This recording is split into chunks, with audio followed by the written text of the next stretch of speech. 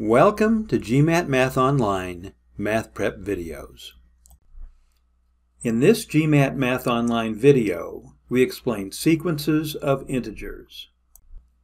Sequences are defined as numeric terms in a specified order.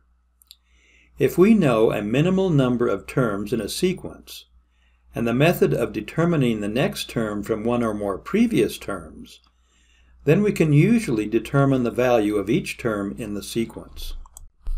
Here's a sample problem. If a sequence starts at 17, with each term being 3 less than the previous term, what is the value of the 20th term in the sequence? And here are some possible answers. Let's find the solution. Since we start at 17, the first term is 17. The second term then is 3 less, so it's 14, and the third term is 11. 17, 14, 11, and so forth. The 20th term will be 19 terms after the first term, so it will be 19 times 3, which equals 57, less than the first term. That is, we obtain the 20th term by subtracting 57 from 17. This gives us 17 minus 57, which equals minus 40. So the correct answer is D. This is an example of an arithmetic sequence where each new term is a constant value more or less than the previous term. That is, suppose we start the sequence with a number, x, and keep adding the value k.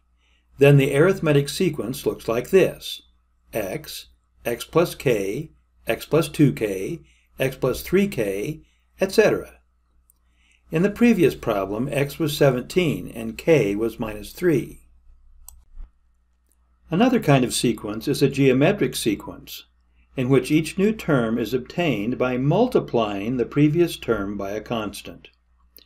As an example, let's look at this problem. If 3 is the first term of a geometric sequence, and the next term is 6, what is the 11th term?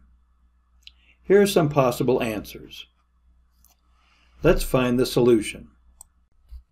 If 3 is the first term and 6 is the second, then the constant value that's used to find the next term is 2. That is, 6 equals 3 times 2. So the third term is 3 times 2 times 2, which equals 3 times 2 squared, and that equals 12. And the next two terms are 3 times 2 cubed, which equals 24, that's the fourth term, 3 times 2 to the fourth, which equals 48, and that's the fifth term. By now you should see a pattern that the nth term is 3 times 2 to the n minus 1, and therefore the 11th term will be 3 times 2 to the 10th power, which equals 3 times 1024, and that equals 3072. That's the 11th term. And so the correct answer is E. The general formula for a geometric sequence whose first term is x and whose multiplying factor is k is x, x times k squared, and finally x times k to the n minus 1. In the previous problem, x was 3 and k was 2. There are many other types of sequences. Here are some examples. In the sequence of numbers 1, 4, 9, 16, 25, 36, what is the next number? Here are some possible answers. Let's find the solution. This sequence of numbers is the numbers 1 through 6 squared. So the next number will be 7 squared, which equals 49. So the correct answer is D. In the sequence of numbers 1, 1, 2, 3, 5, 8, 13, what is the next number? Here are some possible answers. Let's find the solution. This is the famous Fibonacci sequence. Each number in this sequence is the sum of the two previous numbers. So the next number will be 8 plus 13, or 21, and the correct answer is E.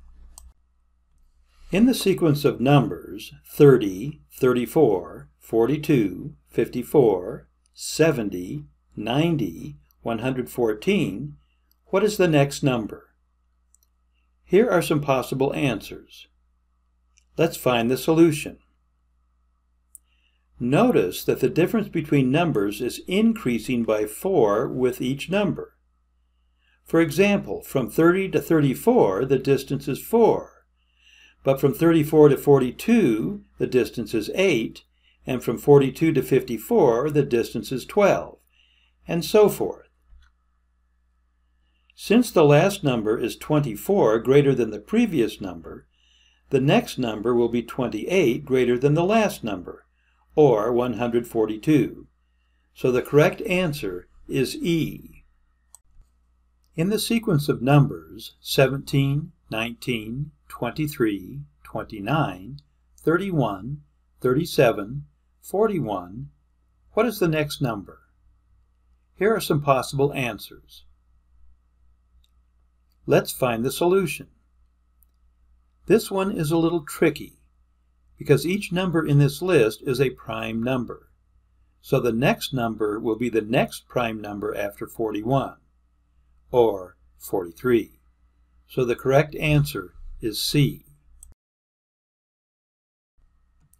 For more on sequences, see our other videos and go to www.gmatmath.online. And you can get our ebooks, GMAT Math Basics, GMAT Math Problem Solving, and GMAT Math Data Sufficiency. Thanks for your interest.